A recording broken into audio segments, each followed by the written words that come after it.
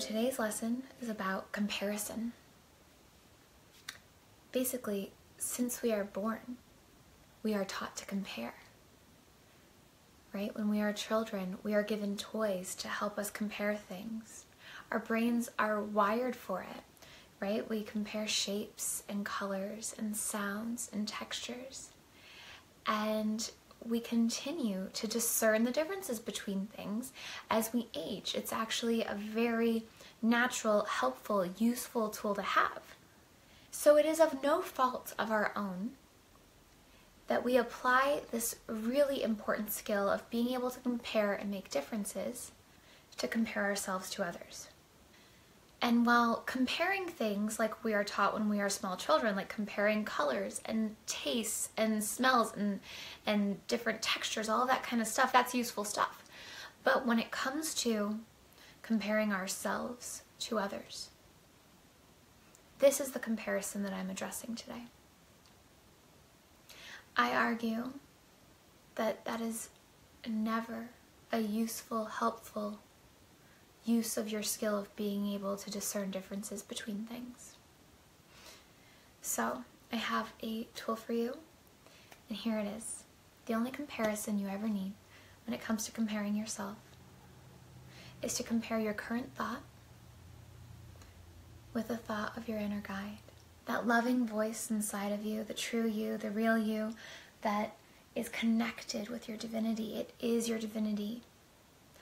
All love, all knowing you, right? So you can stop while you're scrolling through and you have a judgmental thought about someone else and you're comparing. And you can shift, right? Because I can't just say, stop comparing, right? Because anytime you tell someone to stop thinking something, that's not how it works. You got to replace the thought. Because if I say to you, stop thinking about the color blue, what color are you thinking about? Blue. But if I say, start thinking about yellow, you can think about yellow. So here it is. Here's your switch. You're scrolling through and you're thinking, oh my gosh, I will never be as good as this person, or whatever the thought is that comes to your mind.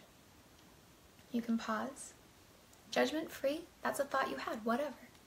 Now, you can compare that thought with the thought your inner being is having right now, which is, you are love. You are perfect in every way. You are divine. Your inner being has thoughts about how wonderful and perfect and beautiful you are, how you are exactly where you need to be, doing exactly what it is you need to do. If you can't yet connect with that voice, if you haven't been practicing connecting with your intuition, your inner guide, your inner being, whatever you want to call it, that's okay. You know, because I'm telling you, and many teachers would tell you, it is thinking thoughts like, you are perfect, you are loved, you are whole, you are divine. The energy that creates worlds is within you. You are source in human form, right?